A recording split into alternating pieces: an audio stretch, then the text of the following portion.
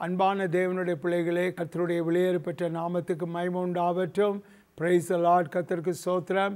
இந்த மாலை வெளியிலுமாய் கூட உங்களோடு கூட இந்த பெந்தேகோஸ்தே நாள் அனுபவமான ஒரு சுருக்கமான செய்தியை உங்களோடு பகிர்ந்து கொள்கிற நான் மகிழ்ச்சியாக இருக்கிறேன். காலையில் அருமையான செய்தியை கேட்டீர்கள். இப்பொழுதுமாய் கூட இந்த செய்தியை கேட்டு மகிழ்வீங்கள். உங்களை கர்த்தர் ஆசீர்வதிப்பாராக. முதலாவதாய் நாம் பார்க்க போனால், இந்த பெந்தேகோஸ்தே அறுவடை எதை காண்பிக்கிறது என்று சொன்னால், பெந்தேகோஸ்தே என்று சொன்னால் பென்டிகோஸ் என்று சொல்லி 50வது நாள் என்று சொல்லப்படுகிறது. இந்த பஸ்காவை தொடங்கி பஸ்கா முதல் கொண்டு 3 வாரங்கள் சென்று ஒரு நாள் கூடின பின்பு பெந்தேகோஸ்தே நாள் உண்டாகிறதை நாம் வேதத்திலே இருந்து பார்க்கிறோம். ஆகையால் இது என்ன பண்டிகையாக இருக்கிறது என்று சொன்னால், இது ஒரு அறுவடையின் பண்டிகையாக இருக்கிறது. ஆகையால் அவருடைய முதற் கதிர்களை, அவர்கள் முதற் பலன்களை அறுத்து கொண்டு வந்து அவர்கள்தானே பஸ்கா ஆசரித்த 50வது நாளிலே கர்த்தருடைய ஆலயத்திலே அதை கொண்டு வந்து செலுத்துவார்கள். இதுதான் நாம் லேவியராகம புஸ்தகத்திலே நாம் வாசிக்கிறோம். 23ஆம் அதிகாரம் 15-16 வசனங்களே இதை வாசிக்கும் போது இதனுடைய அர்த்தம் விளங்கக்கூடியதாக இருக்கிறது. அன்பானவர்களே, நாம் ஆவிக்குரிய உலகத்திலே நாம் பார்க்கின்ற பொழுது அப்போஸ்தலர் நடபடிகள் அதிலே நாம் வாசிக்கின்ற பொழுது அதிலே 2ஆம் அதிகாரம் 1, 2, 3 வசனங்களிலே இவனமாய் நாம் 4ஆம் வசனம் சேர்ந்து இவனமாய் வாசிக்கிறோம். பெந்தேகோஸ்தே என்னும் நாள் வந்தபோது அவர்கள் எல்லாரும் ஒருமனப்பட்டு ஓரிடத்திலே கூடி வந்திருந்தார்கள். அப்பொழுது பலத்த காற்றடிக்கிற முழக்கம் போல வானத்திலேந்து சடிதியாய் ஒரு முழக்கம் உண்டாகி அவர்கள் உட்கார்ந்து இந்த வீடு முழுவதையும் நிரப்பிற்று. அல்லாமலும் அக்கினிமயமான நாவுகளைப் போல பிரிந்திருக்கும் நாவுகள் அவர்களுக்கு காணப்பட்டு அவர்கள் ஒவ்வொரு மேலும் வந்து அமர்ந்தது. அவர்கள் எல்லாரும் பரிசுத்த ஆவியினால் நிரப்பப்பட்டு ஆவியானவர் அவர்களுக்கு தந்தருளின வரத்தின்படியே வெவ்வேறு பாஷையிலே பேச தொடங்கினார்கள் என்று நாம் பார்க்கிறோம். ஆகையால் நாம் பார்க்கின்ற பொழுது அவர்கள் கிரேக்க முறையிலே இந்த பெந்தேகோஸ்தே ஷேபா என்று அவர்கள் சொல்வார்கள். அப்படி சொல்லக்கூடிய இந்த 50வது நாளை நாம் பார்க்கின்ற பொழுது அவர்கள் முதற் பலன்களை நான் சொன்னது போல கூட்டிக் கொண்டு வருவார்கள் என்று நான் சொன்னேன். அதே போல் பெந்தேகோஸ்தே நாளிலே முதற் பலனாகிய மக்கள் ரட்சிக்கப்பட்டு அவர்கள் கூடி வந்ததை நாம் பார்க்கிறோம். அந்த நாளிலே பரிசுத்த ஆவியானவர் ஊற்றப்பட்டு பற்பல பாஷைகள் பேசக்கூடியவர்களாய் அவர்கள் காணப்பட்டு அவர்கள் கடந்து வந்தார்கள் என்பதை நாம் கவனிக்கிறோம். அருமையானவர்களே, அதே போல் நாம் பார்க்கின்ற பொழுது தேவனுடைய வசனத்திலே இதனுடைய காரியத்தை நாம் பார்க்கின்ற பொழுது யூதர்கள் அவர்கள் ஒரு வருஷத்துக்கு 3 தடவை எருசலேமுக்கு கட்டாயமாய் அவசியமாய் அவர்கள் ஆலயத்துக்கு கூடி வர வேண்டும். அதை முதலாவது நாம் பார்க்கின்ற பொழுது உபாகம புஸ்தகம் 16ஆம் அதிகாரம் 16ஆம் வசனத்திலே இப்படியாய் நாம் பார்க்கிறோம். அவர்கள் பஸ்காவை ஆசரிக்கும்படியாக கூடி வர வேண்டும் என்று சொல்லி அந்த வார்த்தையிலே நாம் முதலாவதாக பார்க்கிறோம். இரண்டாவதாய் நாம் பார்க்கின்ற பொழுது அவர்கள் 7 வாரங்கள் முடிந்து ஒரு நாள் சென்ற பின்பு அவர்கள் எல்லாரும் இந்த அவர்களுடைய கதிர்களை முதற் பலன்களை கொண்டு வரக்கூடிய அந்த 50வது நாள் பெந்தேகோஸ்தேனுடைய நாளாய் காணப்பட்டது. மூன்றாவதாக அவர்கள் வர வேண்டியது என்னவென்றால், அவர்கள் தானே ஆசரிப்பு கூடார பண்டிகை அவர்கள் கொண்டாடும்படியாக அவர்கள் வருஷத்தினுடைய அறுவடையின் கடைசி காலத்திலே அவர்கள் வர வேண்டியதாக இருந்தது. இப்படி 3 தடவை யூதர்கள் எருசலேம் கடந்து வந்தார்கள்.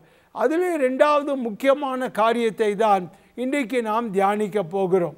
ஆனால் இன்றைக்கு நாம் பரிசுத்த ஆவியானவர் ஊற்றப்பட்ட அதனுடைய சம்பவத்தோடு இந்த காரியங்கள் ஒட்டி வரப்படுகினால், எப்படி ஊற்றப்பட்டார், ஏன் ஊற்றப்பட்டார், அதற்கு காரணங்கள் என்ன என்று சொல்லி நாம் பார்க்கிறோம். முதலாவதாக நான் சொல்ல விரும்புகிறேன், நாம் வாசித்த வசனங்களை குறித்து நாம் பார்க்கின்ற பொழுது அன்பானவர்களே, நாம் கவனிக்கிறது என்னவென்றால், அவர்களுக்கு அந்த ஜெப வீட்டிலே இருந்து காத்திருந்து அவர்கள் கூடி வந்து மேல் வீட்டிலே வந்த பொழுது பரிசுத்த ஆவியானவர் ஊற்றப்பட்டார் என்று சொல்கிறது. முதலாவது அனுபவம் என்னவென்று சொன்னால், அவர்கள் பரிசுத்த ஆவியினாலே நிரப்பப்பட்டார்கள். ஹல்லேலூயா. இரண்டாவதாய் நாம் பார்க்கின்ற பொழுது அவர்கள் பரிசுத்த ஆவியினாலே அபிஷேகம் பண்ணப்பட்டார்கள். நிரப்பப்பட்டார்கள் என்றதுக்கும் அபிஷேகம் பண்ணப்பட்டார்களுக்கு வித்தியாசத்தை நான் காண்பிக்க விரும்புகிறேன். மூன்றாவதாய் பார்க்கும் பொழுது பரிசுத்த ஆவியானவர் ஊற்றப்பட்டார் என்று நாம் பார்க்கிறோம். அது யோவேல் தீர்க்கதரிசன புஸ்தகம் 2ஆம் அதிகாரம் 28ஆம் வசனத்தின்படி நிறைவேறின ஒரு சம்பவமாக இருக்குது.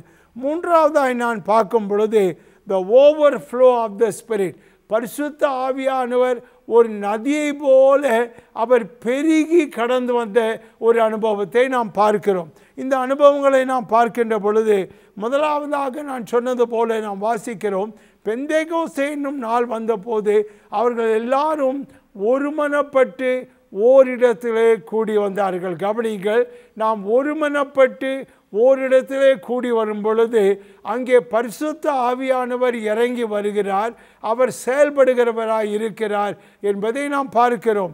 இரண்டாவதாக நாம் வசனத்திலே பார்க்கும் பொழுது, அப்பொழுது பலத்த காற்றடிக்கிற முழக்கம் போல வானத்திலிருந்து சடுதியாய் முழக்கம் உண்டாகி அவர்கள் உட்கார்ந்திருக்கிற வீடு முழுவதையும் நிரப்பிற்று. இந்த நிரப்பிற்று என்ற வார்த்தை தான் பேப்டிசம், பேப்டிசோ என்ற வார்த்தை. பேப்டிசம் என்ற வார்த்தையினுடைய அர்த்தம் என்னவென்றால் தண்ணீரிலே முழுகிவிட்டது. அன்றைக்கு தேவன் என்ன செய்தார் என்றால், சபை உருவானது அந்த நாளிலே. சபை உருவான அந்த நாளிலே அன்பானவர்களே, அவர்களை பரிசுத்த ஆவியானவர் அவர்கள் மேல் நிரப்பி அவளை பரிசுத்த ஆவியிலே முழுகும்படி செய்தார். பிரைஸ் தி லார்ட், ஹல்லேலூயா. அவர்கள் உள்ளே நிரப்பப்பட்டார்கள், மேலே முழுகி இருக்கும்படியான ஒரு பரிசுத்த ஆவியினுடைய நிறைவான அனுபவத்துக்குள்ளே அவர்கள் வந்தார்கள் என்று நாம் பார்க்கிறோம். மூன்றாய் பார்க்கும்போது நான் சொன்னேன், அவுட்போரிங் ஆஃப் த ஹோலி ஸ்பிரிட். இவைகள் எல்லாம் நாம் வசனத்தை கொண்டு கீழே பார்க்க போகிறோம். இந்த அவுட்போரிங் என்று சொல்லும் பொழுது அன்பானவர்களே, இட்ஸ் அ கஷிங். நமக்குள்ளே இருந்து ஒரு நதி போல அது புறப்பட்டு ஓடி வரக்கூடியதாக இருக்கிறது. அது நமக்குள்ளே இருந்து புறப்பட்டு வரக்கூடிய, உடைத்து வரக்கூடிய சந்தோஷம், ஆவிக்குரிய கனிகளாய், அப்படிப்பட்ட வரங்களாய் அது காணப்படுகிறது என்று நாம் பார்க்கிறோம். அதை தான் அவுட்போரிங் ஆஃப் த ஸ்பிரிட் என்று சொன்னேன். நான்காவதாய் நான் பார்க்கும்போது overflow of the Holi spirit. Overflow என்று சொன்னால் நிரம்பி வழிகிறது. பரிசுத்த ஆவியானவர் நிரம்பி வழிகிறது. இந்த 4 நிலையினுடைய அனுபவங்களை கர்த்தர் தாமே நமக்கு பெந்தெகோஸ்தே நாளினுடைய அனுபவத்தின் மூலமாய் கொடுக்க விரும்புகிறார். கவனிங்கள், இது ஏன் அவசியம் என்று சொன்னால், முதலாவதாய் நாம் பார்க்கின்ற பொழுது அப்போஸ்தலர் 2:16 சொல்கிறது, தீர்க்கதரிசி ஆகிய யோவேலால் உரைக்கப்பட்டது இது நடந்தேறுகிறது. தீர்க்கதரிசி ஆகிய யோவேலால் உரைக்கப்பட்டது இது நடந்தேறுகிறது. அன்பானவர்களே, இது எப்பொழுது சம்பவித்தது என்று சொன்னால், யோவேல் தீர்க்கதரிசி சொன்ன அந்த வார்த்தைகள் அந்த பெந்தேகோஸ்தே நாளிலே அது சம்பவித்து நிறைவேறினது என்பதை நாம் பார்க்கிறோம். ஹல்லேலூயா. அங்கே நாம் அதனால் பார்க்கின்ற பொழுது இது தீர்க்க தரிசனமான வார்த்தை. ஏனென்று சொன்னால், ஆண்டவர் சொன்னார், யோவேல் அவர் சொல்லும் பொழுது நாம் வாசிக்கலாம். யோவேல் தீர்க்க தரிசன புஸ்தகம் 2ஆம் அதிகாரம் 28ஆம் வசனத்திலே அந்த வசனத்தை அன்பானவர்களே நாம் வாசித்து பார்க்க போகிறோம். அங்கே முதலாவது நாம் அப்போஸ்தலரை பார்த்தோம். 2:16 சொல்கிறது, தீர்க்கதரிசி ஆகிய யோவேலால் உரைக்கப்பட்டது இது நடந்தேறுகிறது. தீர்க்கதரிசி ஆகிய யோவேல் என்னத்தை கூறினால், யோவேல் 2:28 அதை நாம் வாசிக்கின்ற பொழுது, அதற்கு பின்பு நான் மாம்சமான யாவர் மேலும் என் ஆவியை ஊற்றுவேன். அப்பொழுது உங்கள் குமாரர் உங்கள் குமாரத்திகளும் தீர்க்க தரிசனம் சொல்லுவார்கள். உங்கள் மூப்பர்கள் சொப்பனங்களையும் உங்கள் வாலிபர்கள் தரிசனங்களையும் காண்பார்கள். ஊழியக்காரர்கள் மேல் அந்நாட்களே என் ஆவியை ஊற்றுவேன் என்று ஆண்டவர் இந்த 2 வசனங்களிலே வாக்குத்தத்தம் சொல்லப்பட்டதை பார்க்கிறோம். ஆகியால் அப்போஸ்தலனாகிய பேதுரு இதை அவன் இந்த சம்பவம் நடந்தும் போது அவன் எடுத்துரைக்கிறதை நாம் பார்க்கிறோம். யோவேல் தீர்க்கதரிசினால் உரைக்கப்பட்டது இது நடந்தேறுகிறது. காரணம், ஜனங்கள் சொன்னார்கள், இவர்கள் அந்நிய பாஷைகளை பேசி பூமியின் கீழே இருக்கிற பல 20 தேசத்தின் பாஷைகளை அவர்கள் பேசினார்கள். அப்பொழுது இதை புரியாத ஜனங்கள் வந்து அவர்கள் ஆச்சரியப்பட்டு சொன்னார்கள், இவர்கள் எல்லாம் குடித்துவிட்டு பிதற்றுகிறார்கள் என்று சொல்லி. அப்பொழுது தானே பேதுரு அவர்களுக்கு தீர்க்க தரிசனத்திலே சொல்லப்பட்டதை எடுத்து காண்பிக்கிறதை நாம் பார்க்கிறோம். அதிலே அவன் சொல்லுகின்றான், இப்படி மாம்சமான யாவர் மீதும் என்னுடைய ஆவியை ஊற்றுவேன் என்று சொல்லி ஆண்டவர் பல வருஷங்களுக்கு முன்பாகவே இந்த நடக்க போகிற சம்பவத்தை இந்த பெந்தெகோஸ்தே நாளிலே பரிசுத்த ஆவியானவருடைய ஊற்றப்பட்டு அதனுடைய நிறைவு கடந்து வரவும், அதனுடைய அவுட்போரிங், அதனுடைய பெருவெள்ளம் போல புரண்டு வரக்கூடிய ஒரு ஜீவ நதியினுடைய அபிஷேகத்தை குறித்து எழுதியிருக்கிறதை நாம் பார்க்கிறோம். ஆகையால் இதை ஆண்டவரான இயேசு கிறிஸ்துவும் கூட லூக்கா சுவிசேஷத்திலே அன்பானவர்களே, அவர் தானே 24ஆம் அதிகாரம் 48ஆம் வசனத்திலும் 49ஆம் வசனத்திலும் சொல்லுகிறார். அவர் சொல்லும்போது சொல்கிற வசனத்தை கவனியுங்கள். அவர் சொல்ல, நீங்கள் இவைகளுக்கு சாட்சிகளாக இருப்பீர்கள். எவைகளுக்கு சாட்சிகளாக இருப்போம் என்று சொன்னால், ஆண்டவரான இயேசு கிறிஸ்து உலகத்துக்கு வந்து பாடுபட்டு அவர் மரித்து அவர் எழுப்பப்பட்டார். ஆகையால் இந்த சுவிசேஷத்திற்கு நம்மை சாட்சிகளாய் தேவன் நியமித்திருக்கிறார். அன்பானவர்களே, ஆகையால் தான் நாம் வாசிக்கின்ற பொழுது அப்போஸ்தலர் 1ஆம் அதிகாரத்திலே நாம் இவனமாய் வாசிக்கிறோம். 1ஆம் அதிகாரம் 8ஆம் வசனம் நமக்கு தெரிந்திருக்கிறபடி தேவனுடைய வார்த்தை இவனமாய் சொல்கிறதை நாம் பார்க்கிறோம். பரிசுத்த ஆவி உங்களிடத்தில் வரும்பொழுது நீங்கள் பலனடைந்து எருசலேமிலேயும் யூதேயா முழுவதிலும் சமாரியாவிலும் பூமியின் கடைசி பரியந்தம் எனக்கு சாட்சிகளாய் இருப்பீர்கள் என்றார். Praise the Lord. இது ஆண்டவர் பாருங்கள், அவர் எடுத்துக்கொள்ளப்பட அவர் அடிக்கப்படும் முன்னே, அவர் எடுத்துக்கொள்ளப்படும் முன்னமே தீர்க்க தரிசனமாய் நிறைவேறுகிற இந்த விஷயத்தை கர்த்தர் அவர்கள் கூறியிருக்கிறார். அவர் என்ன கூறியிருக்கிறார்? நான் மறுபடியும் வாசிக்கிறேன். நீங்கள் இவைகளுக்கு சாட்சிகளாக இருப்பீர்கள். அதை சொல்லிவிட்டு 24ஆம் அதிகாரம் லூக்கா சுவிசேஷம் 49ஆம் அதிகாரத்தில் அன்பானவர்களே இப்படி சொல்லுகிறார், என் பிதா வாக்கு பண்ணினதை இதோ நான் உங்களுக்கு அனுப்புகிறேன். நீங்கள் உன்னதத்திலிருந்து வரும் பலனால் தரிக்கப்படும் வரைக்கும் எருசலேம் நகரத்திலே இருங்கள் என்று சொன்னார். Praise the Lord. இதே வசனத்தை ஆண்டவரான இயேசு அப்போஸ்தலர் எழுதின நடபடிகள் 1ஆம் அதிகாரம் 5ஆம் வசனத்திலும் அவர்கள் சீஷர்களுக்கு சொல்லுகிறார், இந்த காரியம் நிறைவேறுகிற வரைக்குமாய் நீங்கள் எருசலேமிலே தரித்திருங்கள் என்று சொல்லி. லூக்கா 24:49 நாம் பார்க்கிறோம், பிதா வாக்குத்தத்தம் பண்ணினதை என்று ஆண்டவர் சொல்லுகிறார். அவர் வாக்குத்தத்தம் பண்ணினதை நான் உங்களுக்கு அனுப்புகிறேன். எப்பொழுது அனுப்புவார் என்று சொன்னால், யோவான் 16ஆம் அதிகாரம் 7ஆம் வசனத்திலே இதை குறிப்பாக இயேசு மறுபடியும் சொல்கிறதை நாம் கவனிக்க வேண்டும். இயேசு எடுத்துக்கொள்ளப்படுகிறார் என்று சொல்லி சீஷர்கள் துக்கமாக இருந்தார்கள். அப்பொழுது இயேசு அவர்கள் சொல்லுகிறார், யோவான் 16ஆம் அதிகாரம் 7ஆம் வசனத்திலே, நான் உங்களுக்கு உண்மையாய் சொல்லுகிறேன், நான் போகிறது உங்களுக்கு பிரயோஜனமாய் இருக்கும். நான் போகாதிருந்தால் தேற்றவாள் உங்களிடத்திலே வரார். நான் போவேனே ஆகில் அவரை உங்களிடத்திலே அனுப்புவேன். ஒரு அருமையான சத்தியத்தை ஆண்டவரான இயேசு எடுத்துக்கொள்ளப்படும் முன்னே சீஷர்களுக்கு அவர் கொடுத்த ஒரு நல்ல போதனை இது. முதலாவது நாம் லூக்கா 24ஆம் அதிகாரத்திலே நாம் வாசித்தோம் 48ஆம் வசனம், நீங்கள் எனக்கு சாட்சிகளாய் இருப்பீர்கள், நீங்கள் இவைகளுக்கு சாட்சிகளாய் இருப்பீர்கள். அப்போஸ்தலர் 1:8 சொல்கிறது, நீங்கள் எனக்கு சாட்சிகளாய் இருப்பீர்கள், யூதேயாவில் எருசலேமிலும் யூதேயாவிலும் சமாரியாவிலும் உலகத்தின் முடியும் பரியந்தம் நீங்கள் எனக்கு சாட்சிகளாய் இருப்பீர்கள் என்று அவர் சொல்லுகிற அந்த வார்த்தையை நாம் பார்க்கிறோம். அன்பானவர்கள், இந்த வார்த்தை சொன்ன இயேசு முக்கியமாய் ஒன்று சொல்லுகிறார். இந்த அபிஷேகம், இந்த பெந்தெகோஸ்தே நாளிலே ஊற்றப்பட்ட பரிசுத்த ஆவியானவருடைய நிறைவு, அந்த பரிசுத்த ஆவியானவருடைய அபிஷேகம் அது என்னவென்று சொன்னால், முதலாவதாக பிதாவினுடைய வாக்குத்தத்தம் என்பதை பார்க்கிறோம். பிதா இதை அவர் முன்னமே வாக்கு பண்ணினார். யோவேல் அதை தான் சொல்லும் பொழுது, மாம்சமான யாவர் மீது என்னுடைய ஆவியை ஊற்றுவேன் என்று அவர் சொல்லி அந்த வசனத்தினுடைய நிறைவை நாம் வாசிக்கிறதை நாம் பார்க்கிறோம். அதில் நேர்த்தியாய் சொல்லப்பட்டிருக்கிற இந்த வார்த்தையை நாம் கவனிக்கிறோம் அருமையானவர்களே. ஆகையால் இந்த வசனத்தை நாம் கவனிக்கின்ற பொழுது ஆண்டவர் சொன்னார், பிதா வாக்குத்தத்தம் பண்ணினதை நான் போய் அனுப்புகிறேன், உன்னதத்திலேந்து வருகிற பலன். கவனிங்கள், எங்கேருந்து வருகிற பலன்? த பவர் ஃப்ரம் ஹை, உன்னதத்திலேந்து வருகிறேன். பாருங்கள், பரிசுத்த ஆவியானவர் ஊற்றப்பட்ட அப்போஸ்தலர் 1:8 நாம் வாசிக்கிற வார்த்தையை அவர் என்னவென்று விளக்கிறார்கள் என்றால், டியூனாமிஸ் என்று சொல்கிறார்கள். டியூனாமிஸ் என்று சொன்னால் ஒரு வெடிகுண்டு வெடிக்கிறது. அப்படி என்று சொன்னால் அன்பானவர்களே, ஒரு வெடிகுண்டு வெடிக்கிறது போல ஒரு வல்லமை நிறைந்ததான ஒரு பரிசுத்த ஆவியானவர் அவர் கடந்து வந்தார். வெடிப்பு குண்டு வெடிக்கும் பொழுது ஒரு இம்பேக்ட், சுத்திலுமாய் ஒரு அசைவு உண்டாகிறது.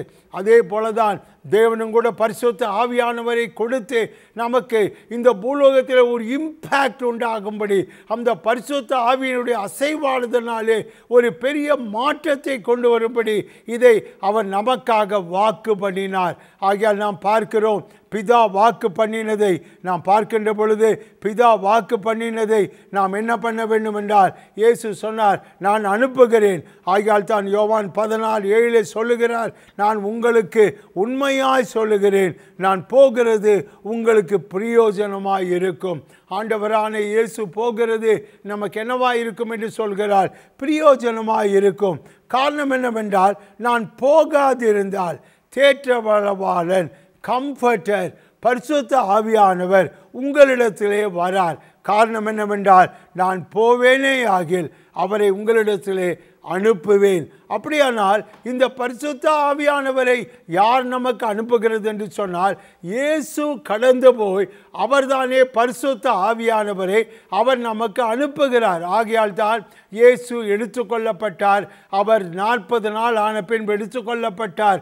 அந்த 40 நாள் ஆன பின்பு சீஷர்களுக்கு கட்டளை கொடுத்தார், நீங்கள் தானே எருசலேமிலே காத்திருக்க வேண்டும் என்று. அவர்கள் மேல் வீட்டறையிலே சேர்ந்து அன்பானவர்களே அவர்கள் காத்திருந்தார்கள். அவர்கள் காத்திருக்கின்ற பொழுதுதான் தேவன் தானே அப்போஸ்தலர் 2:1 அந்த 1ஆம் வசனம் 4ஆம் வசனம் வரைக்கும் சொல்லப்பட்ட வாசிக்கப்பட்ட வசனத்தின்படி ஆவியானவரை ஊற்றினார் என்று பார்க்கிறோம். அதில் நடந்த சம்பவம் என்னவென்று சொன்னால், அக்கினிமயமான நாவுகள் அவர்கள் ஒவ்வொரு தலையின் மேலே வந்து அமர்ந்தது. அவர்கள் எல்லாரும் அவர்களுக்கு கொடுக்கப்பட்ட பற்பல பாஷைகளை அவர்கள் பேசினார்கள். அவர்கள் பேசினார்கள் என்று சொல்லும் பொழுது, அங்கே வழக்கமாய் நான் சொன்னது போல ஆரம்பத்திலே யூதர்கள் எருசலேமுக்கு வருஷத்திலே 3 தடவை வர வேண்டும். முதலாவதாக நாம் பார்க்கின்ற பொழுது பஸ்காவை ஆசரிக்க வர வேண்டும். இரண்டாவதாக முதற் பலன்களை கொண்டு வந்து கொடுக்கும்படியான அசைவாடுதல் அல்லவென்றால் ஹார்வெஸ்ட் கொடுக்கும்படியான அந்த 2வது பண்டிகை நாம் பார்க்கிறோம். இந்த 2வது பண்டிகை நாளிலே தானே தேவனுடைய தீர்க்க தரிசனமான வார்த்தை ஊற்றப்பட்டு பிதாவினுடைய வாக்கு தத்துவம் நிறைவேறினது. இப்பொழுது கவனிங்கள், முதலாவது நாம் பார்த்தோம், பரிசுத்த ஆவியானவர் ஊற்றப்பட்டார். பரிசுத்த ஆவியானவர் நிரப்பப்பட்டோம். பரிசுத்த ஆவியானவர் அவர்தானே நம்மேல் மழை போல ஊற்றப்பட்டார். அடுத்ததாய் பார்க்கும் பொழுது நமக்குள்ளே இருந்து ஊற்றை போல அவர் புறப்பட்டு வருகிறார் என்று 4 நிலைமைகள் அந்த பரிசுத்த ஆவியானவர் ஊற்றப்பட்டு நமக்கு நடக்க வேண்டிய அபிஷேகத்தினுடைய விளைவுகளை நான் உங்களுக்கு முதலாவது சொன்னேன். இப்பொழுது கவனியுங்கள், ஏன் ஆண்டவரான இயேசு கிறிஸ்து இந்த பரிசுத்த ஆவியானவருக்காய் காத்திருங்கள், பிதாவின் வாக்குத்தத்தத்துக்காய் காத்திருங்கள், இதோ நான் அனுப்ப போகிறேன், உன்னதத்திலிருந்து வரும் பலன் தரிக்கப்படுகிற வரைக்குமாய் எருசலேம் நகரத்திலே இருங்கள் என்றார் என்று அவர் ஏன் சொன்னார் என்று நாம் கவனித்து பார்க்க போகிறோம். இப்பொழுது நாம் பார்க்கிறோம், நம்முடைய முதல் கட்டம் என்னவென்று சொன்னால், இது பிதாவினுடைய வாக்குத்தத்தம். அவர் வாக்குத்தத்தத்தின்படி மாம்சமான யாவர் மேலும் பரிசுத்த ஆவியானவர் ஊற்றப்பட்டார். அது தேவன் சொன்ன, இயேசு சொன்ன 2 வார்த்தைகளால் லூக்காவிலும் யோவானிலும் சொன்ன 2 வார்த்தைகளை வாசித்தோம். அந்த வார்த்தையின்படி உன்னதத்தின் பலன் வரும்படி கற்பிக்கப்பட காத்திருங்கள் என்று சொன்னார். 2வதால் நான் போகிறது நல்லது, நான் போவேனானால் உங்கள் மேல் அந்த பரிசுத்த ஆவியானவரை அனுப்புவேன் என்று சொல்லி ஆண்டவர் நமக்கு சொன்ன ஒரு காரியத்தை நாம் வாசிக்கிறோம். நான் போவேன் ஆகில் அவர் உங்களிடத்திற்கு அவரை அனுப்புவேன். எவரை அனுப்ப போகிறார்? பரிசுத்த ஆவியானவரை அனுப்ப போகிறார். கவனிங்கள் அன்பானவர்களே, பரிசுத்த ஆவி என்பது ஒரு ஆவி அல்ல, அவர் ஒரு நபர். அவர் திரியேக தேவனிலே பிதாவாகிய தேவன், குமாரனாகிய தேவன், பரிசுத்த ஆவியாகிய தேவன் என்று சொல்ல திரியேக தேவனிலே அவர் ஒரு நபராக இருக்கிறார். ஆகையால் பரிசுத்த ஆவியான அவரை அனுப்புவேன் என்று சொன்னார். ஆகையால் நாம் அபிஷேகம் பண்ண பெற்ற பொழுது எவரை பெற்றுக்கொண்டோம்? பரிசுத்த ஆவியான அவரை பெற்றுக்கொண்டோம். எதற்காக இந்த பரிசுத்த ஆவியானவரை நமக்கு அளிக்கிறேன் என்று சொன்னார்? ஒரு வசனத்தை கூட நான் வாசிக்க விரும்புகிறேன். அப்போஸ்தலர் தீர்க்கதரிசன புஸ்தகம் 2ஆம் அதிகாரம் 33ஆம் வசனத்தை நாம் வாசிக்க கேட்க போகிறோம். அப்போஸ்தலர் 2ஆம் அதிகாரம் 33ஆம் வசனத்தை வாசிக்க கேட்க போகிறோம். அவர் தேவனுடைய வலது கரத்தினாலே உயர்த்தப்பட்டு பிதா அருளின வாக்குத்தத்தத்தின்படி பரிசுத்த ஆவியை பெற்று நீங்கள் இப்பொழுது காண்கிறதும் கேட்கிறதுமாகிய இதை பொழிந்தருளினார். அல்லேலூயா. கவனித்தீர்களா? தேவனுடைய வார்த்தை சொல்கிறது, அப்போஸ்தலர் 2:23, அவர் தேவனுடைய வலது கரத்தினால் உயர்த்தப்பட்டு பிதா அருளிய வாக்குத்தத்தத்தின்படி பரிசுத்த ஆவியை பெற்று நீங்கள் இப்பொழுது காணும் கேட்கிறதுமாயிருக்கிற இதை பொழுந்தருளினார். He poured out his spirit. அவர் பொழுந்தருளினார். பார்த்தீர்களா? தேவனுடைய வசனம் எவ்வளவு நேர்த்தியாய் சொல்லப்படுகிறது. பரிசுத்த ஆவியை பெற்று நீங்கள் இப்பொழுது காண்கிறதும் கேட்கிறதுமாகிய இதை பொழுந்தருளினார். எங்கே பொழுந்தருளினார்? பெந்தெகோஸ்தே நாளிலே மேல் வீட்டு அறையிலே அவர்கள் காத்து கொண்டு இருக்கும் பொழுது தேவன் அன்பானவர்களே இதை பொழுந்தருளினார். இது பிதாவினுடைய வாக்குத்தத்தம். ஒரு வசனத்தை நான் சொன்னேன். லூக்கா சுவிசேஷம் 24ஆம் அதிகாரம் அதிலே நாம் 48ஆம் வசனத்திலே வாசித்த பொழுது நீங்கள் இவைகளுக்கு சாட்சிகளாக இருக்கிறீர்கள். அப்போஸ்தலர் 1:8 நாம் வாசித்தோம். நீங்கள் உலகம் எங்கும் எனக்கு சாட்சிகளாய் இருப்பீர்கள் என்று அவர் சொன்னார். எருசலேமிலும் யூதேயாவிலும் சமாரியாவிலும் உலகத்தின் மரிய பர்யந்தம் எனக்கு சாட்சிகளாய் இருப்பீர்கள். கவனிங்கள், சாட்சிகளாய் இருப்பீர்கள் என்று சொன்ன அந்த அப்போஸ்தலர் 1:8 இருக்கிற வார்த்தை என்ன சொல்கிறதுனால், நாம் இரத்த சாட்சிகளாய் இருப்போம் என்ற அர்த்தத்தோடு எழுதப்பட்ட ஒரு வார்த்தையாக இருக்கிறது. எப்படியோ இந்த தேவன் நமக்கு இதை பிதாவினுடைய வாக்குத்தத்தத்தை அவர் வாக்கு பண்ணினார்.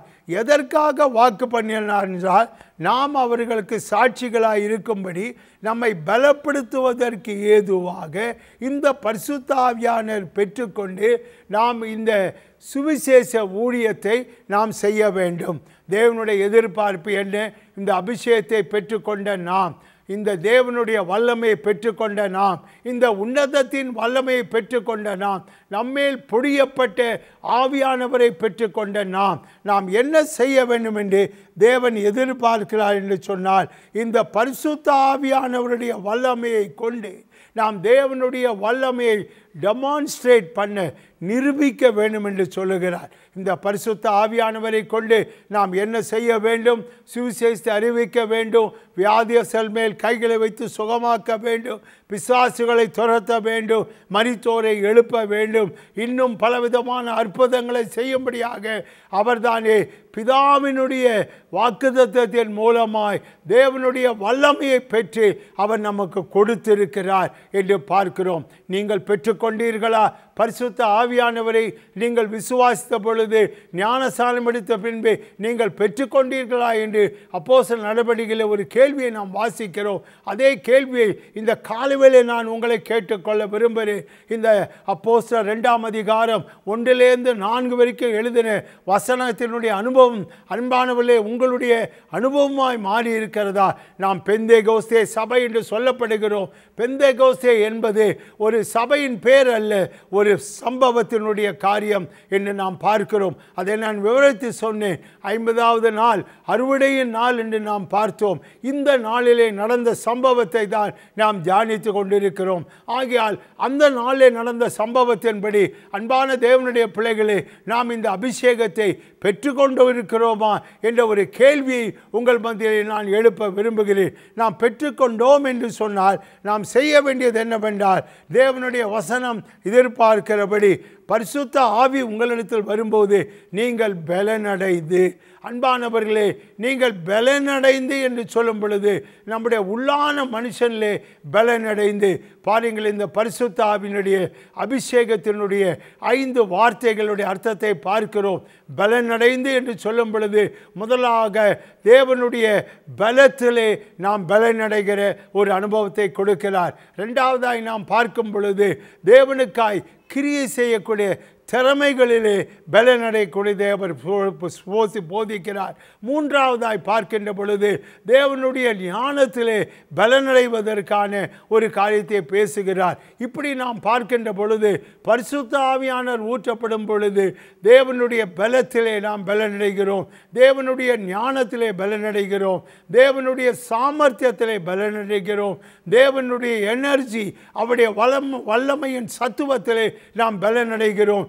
எதையும் எந்த நேரத்திலும் செய்வதற்கு திறமையுள்ள ஆவதற்காய் பலப்படுத்துகிறோம். இந்த 5 விதமான பலத்தை அபிஷேகம் பண்ணப்பட்ட மக்களுக்கு ஆவியானவர் பகிர்ந்தளிக்கிறவராய் இருக்கிறார். ஆகையால் நாமும் கூட இந்த அபிஷேகத்தை பெற்றுக்கொண்டால் இந்த அனுபவம் நம்முடைய அனுபவமாய் காணப்பட வேண்டியது மிகுந்த அவசியமாக இருக்கிறது. கவனிங்கள் அன்பானவர்களே, இந்த நாளிலே நமக்கு தேவை என்னவென்று சொன்னால் ஒரு பசி தாகம் நமக்கு தேவை. யார் மேல்? தேவன் மேல் நமக்கு ஒரு பசி, பரிசுத்த ஆவியானவர் மேல் தாகம் உள்ள ஒரு பசி தேவை. ஏனென்று சொன்னால் ஏசியா தீர்க்கதரிசன புஸ்தகம் அதிலே 44ஆம் வசனத்திலே 3ஆம் வசனத்திலே இவனமாய் வாசிக்கிறோம். தாகம் உள்ளவன் மேல் தண்ணீரையும் வறண்ட நிலத்தின் மேல் ஆறுகளையும் ஊற்றுவேன், உன் சந்ததியின் மேல் என் ஆவியையும் உன் சந்தானத்தின் மேல் என் ஆசீர்வாதத்தையும் ஊற்றுவேன் என்று கர்த்தர் சொல்கிறதை நாம் பார்க்கிறோம். பார்த்தீர்களா?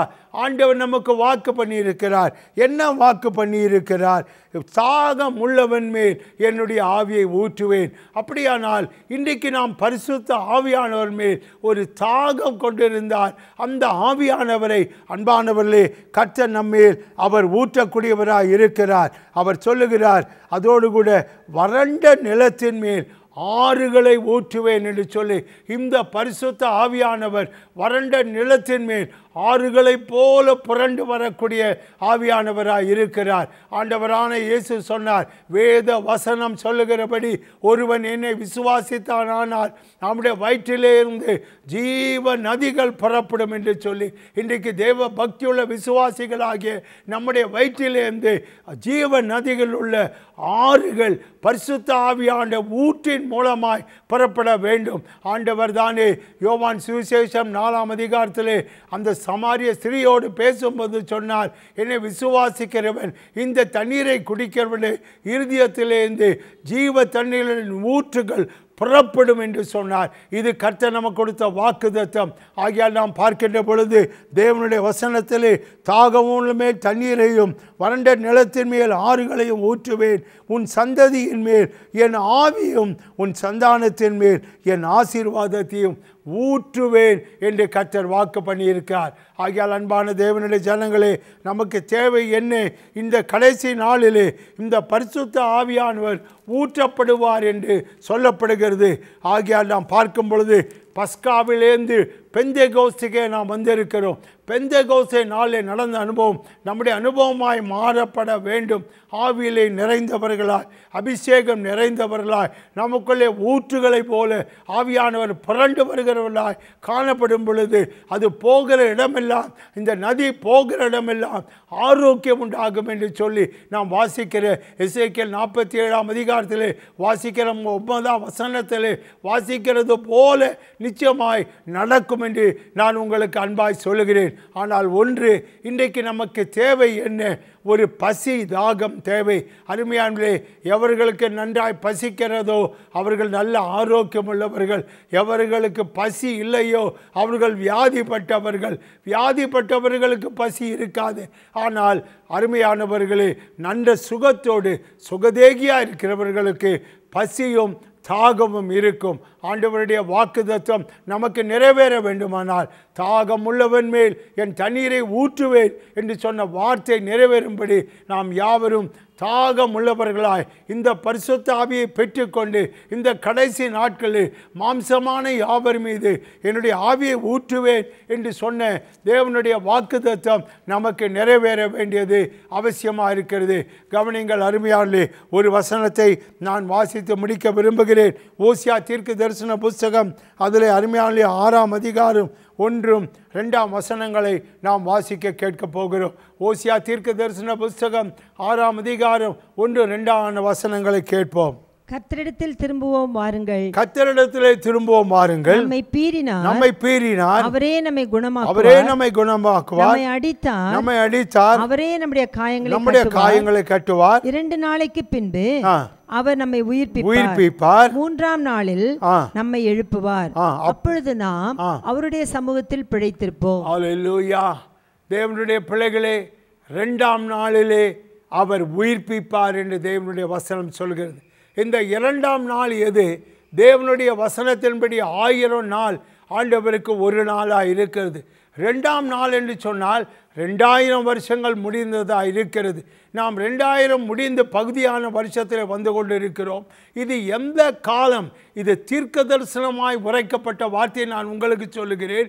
இது எந்த காலம் என்று சொன்னால் தேவன் உயிர்ப்பிக்கப்படுகிற காலம். எதை கொண்டு அவர் உயிர்ப்பிப்பார்?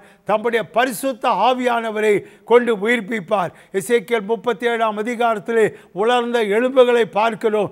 4ஆம் வசனத்திலே நாம் வாசிக்கின்ற பொழுது கர்த்தருடைய ஆவியானவர் எசேக்கியேலை பார்த்து எவனமாய் கேட்கிறார், இந்த எலும்புகள் உயிரடையுமா என்று சொல்லி. அவன் சொல்ல, ஆண்டவரே உமக்கே தெரியும் என்று. ஆண்டவர் அப்போது சொல்லுகிறார், இந்த எலும்புகளுக்கு தீர்க்க தரிசனம் உரை என்று. அவன் தீர்க்க தரிசனமாக எதை உரைத்தான்? கர்த்தருடைய வார்த்தை உரைத்தார். கர்த்தருடைய வார்த்தையை உரைத்த போது உலர்ந்த எலும்புகள் உயிரிழந்து அவர்கள் எல்லாம் ஒன்றாய் கூடி ஒரு சேனையாய் மாறி காலூன்றி நின்றது. இதே போல இந்த 2ஆம் நாள் உயிர்ப்பிக்கிற காலம். எதை கொண்டு?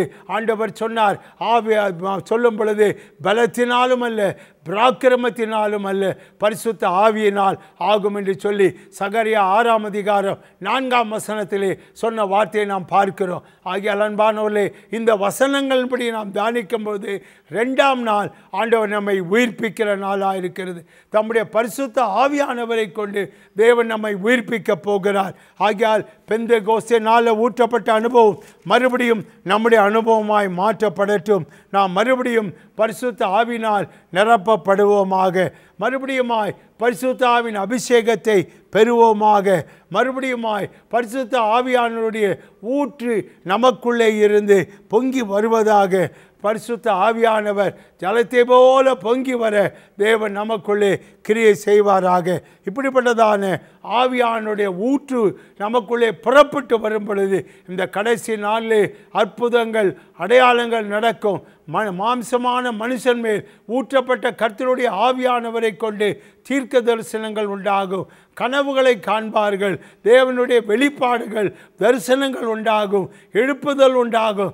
ஆத்துமாக்கள் ரட்சிக்கப்படுவார்கள். தேவ சபையே, இதற்கு நீங்கள் ஆயத்தமா? நான் உங்களோடு அன்பாய் சொல்லுகிறேன், இதற்கு ஆயத்தப்படுங்கள், எழும்புங்கள், பிரகாசியுங்கள். கர்த்தருடைய ஆவியானவர் நம்மேல் ஊற்றப்படுகிறார். கண்களை மூடி ஜெபிப்போம்.